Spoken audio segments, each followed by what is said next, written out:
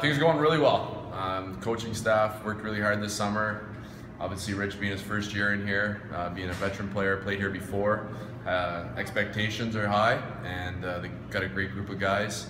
I can see some gelling going on already, which is a really nice sign, and a lot of energy, some younger kids.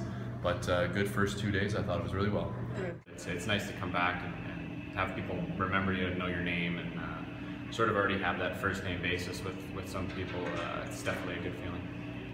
Coming back into camp like this, you're just looking to get your legs under you and sort of feel the puck a little bit, which I think we've been doing a lot of.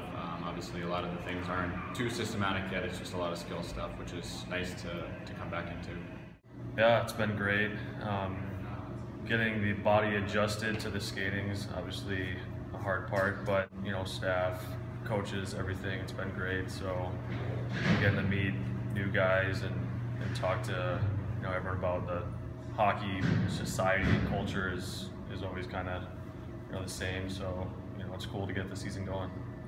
I never thought I'd be back out here, but I love New England. I loved playing at UNH and had some good games at the Verizon Wireless Center, and hoping to keep that going. And it's cool to be back. I didn't know if I'd be back out here ever, so I'm thankful that I am. Neilson's he's going to be the core guy, I think.